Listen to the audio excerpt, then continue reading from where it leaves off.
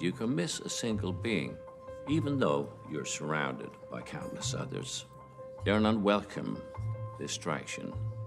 They cloud your vision. So I'm an unwelcome distraction. I'm a cloud.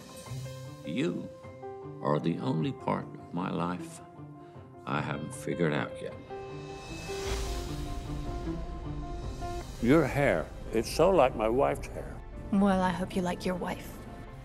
I did. She died 3 years, 2 months, and 11 days ago. What are you doing with my dad? I'm not doing anything with him.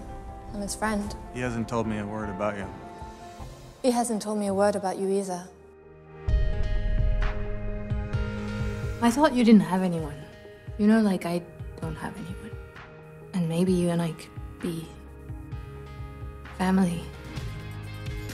You have this fantasy about the perfect family that you never got to have. You know, if I had a father like Matthew, I would be very happy. Why? Because he's such a shining example of fatherhood? That he's still alive. All I ever wanted for you was to go out in the world, chase your dreams, find adventure, fall in love, take risks. Why didn't you ever tell me that? What do you want from me? I want you to stop acting like you're the only one who lost her.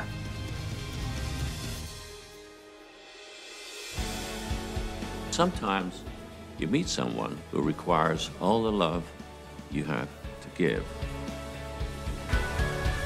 You're still here, Matthew. If you want things to be different, you can still change them.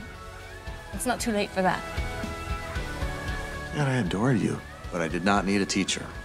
I needed a father. Please, Matt. I want to go home. Seriously, Dad, why don't you just move back home? I stay right here. Don't let her get away. I won't. Don't let her run away. Pauline? Yes. Don't let anybody get in your way. Dad, What? stop it.